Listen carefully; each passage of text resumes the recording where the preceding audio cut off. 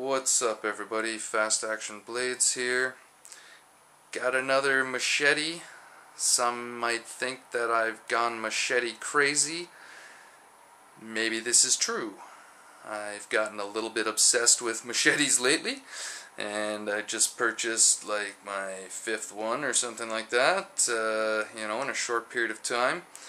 I don't know if I really need all these machetes, but I just like to have a lot of different stuff. So anyways, what we have here is the Marbles 21-inch machete. It is wire wrapped, got a wire wrapped handle around some wood, and basically it's a full tang piece. The piece goes right down through the handle. Got the wood on the outside.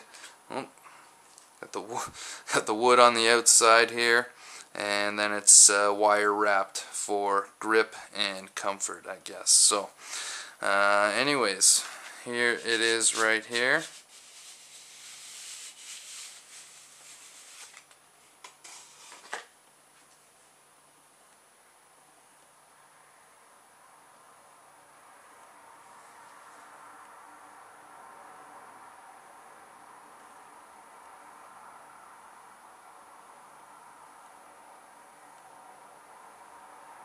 Lanyard hole there.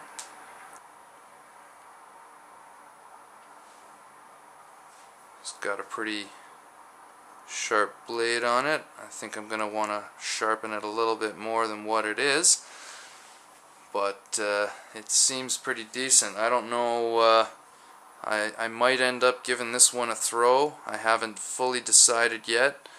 The tip isn't ultra thin. It's got a fairly good tip there, and it feels like there's a fair bit of bend to it too. It's a bendy machete. So I mean, I don't know if you can see there, but there's quite a bit of play in the blade. So I don't know if it's gonna break on me or not. I guess we'll just have to try it and see. But it feels pretty awesome. I wasn't overly huge on the orange in the beginning, but it's really starting to grow on me. One thing that I noticed when I picked this up, the handle on it I felt was kind of poorly finished. You see all the cracking and everything in there. Not cool. Not cool at all. That's a very poor finished product for a brand new item. So anyways, I've already contacted the people about that, and we're getting something arranged. So anyways, it feels like it's got decent enough weight. It's not heavy, but feels like it'll have some good chopping power. Gonna get this thing out soon for a little test run, which will be pretty awesome, I hope.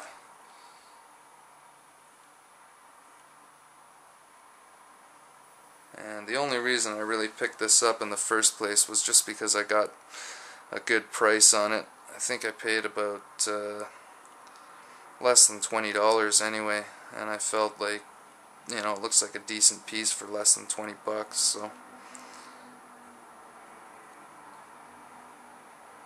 I'll be getting this out soon. Can't wait. Thanks for watching, everybody, and you have a great day.